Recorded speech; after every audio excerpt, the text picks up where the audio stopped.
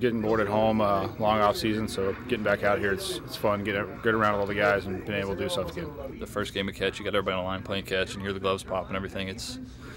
It really, the time of year really hits. It's always an exciting time to get in here, see the guys, get going. It's definitely a fun time of year to get everybody back together.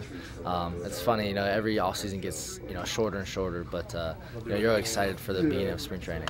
And it's pretty exciting to be in a big league camp, just to get started. It's so exciting to see new faces and a lot of friends. This is the first time I've actually been here when all just the pitchers report, so it's going to be obviously slow for me. So I just kind of hang around and get my work in when I can and take it all in.